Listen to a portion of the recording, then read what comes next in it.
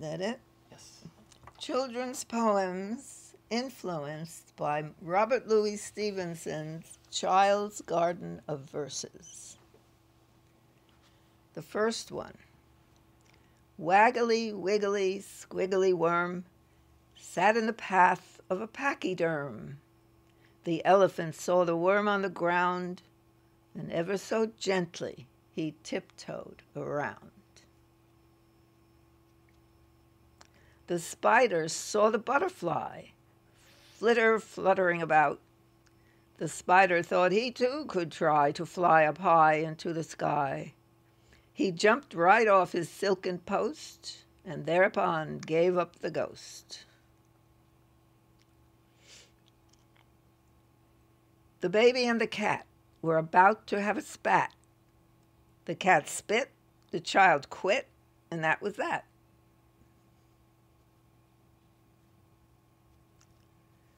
Some ants went crawling up a tree. The tree said, "Stop, you're tickling me."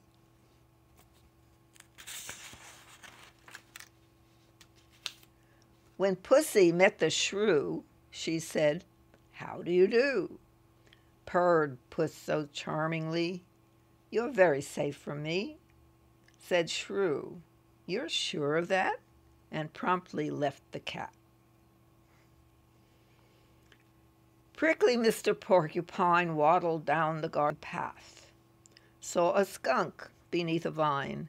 He sniffed, "I think you need a bath." The skunk then opened wide his eyes, stood up and stretched, his manner cool. "Be on your way, it would be wise, or you will bathe in yonder pool." Porcupine jumped quick around, his quills out for attack. The skunk turned on the shady ground, tail up, released his sack. Sadly, Mr. Porcupine went to take his needed bath, but left in Mr. Skunk's proud spine a symbol of his righteous wrath.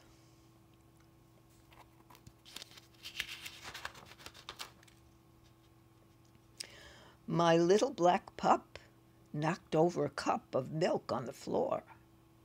My little black pup licked it all up and ran out the door.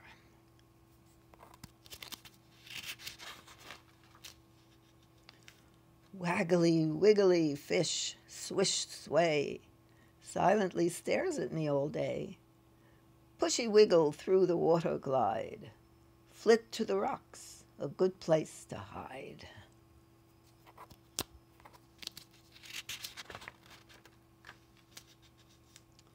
We all laugh at the clowns, tee-hee.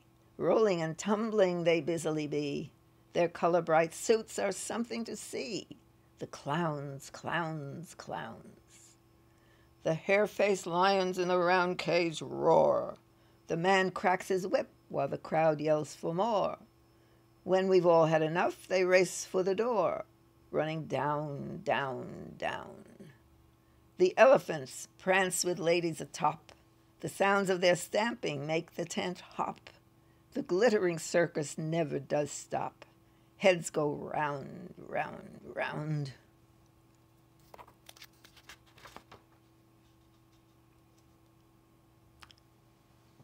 The next poem is like an addenda, but it's not a children's poem. An addenda to what?